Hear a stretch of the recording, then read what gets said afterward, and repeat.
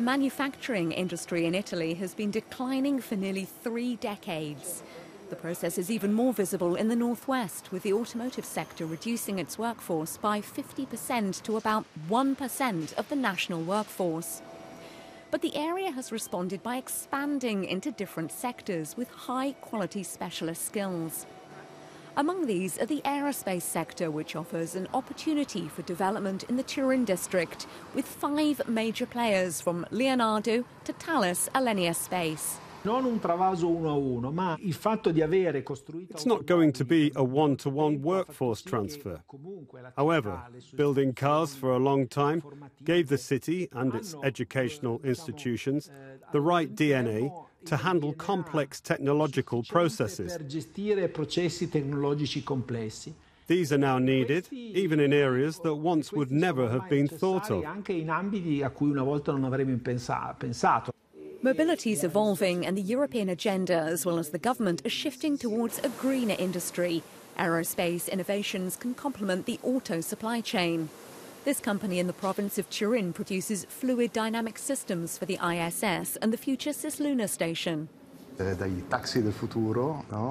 We're working on the so-called unmanned cabs of the future without human guidance, to logistics operations to use in precision agriculture. We have a long tradition in space.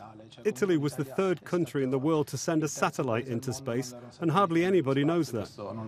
It is also a country that manages to cover the whole supply chain itself.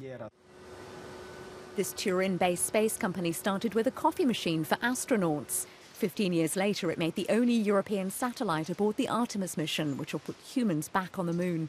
But this industry aims to go far beyond that. We need to pool the expertise each facility can offer to guarantee a product of excellence, like the one that the market we represent today requires.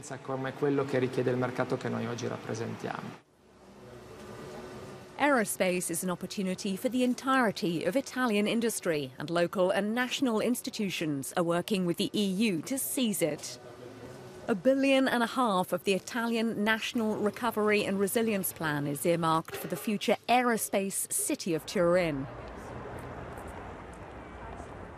It's one of the most ambitious products in the industry in Italy, and will begin to come to life this fall with the laying of the foundation stone. Da Turin per Euronews.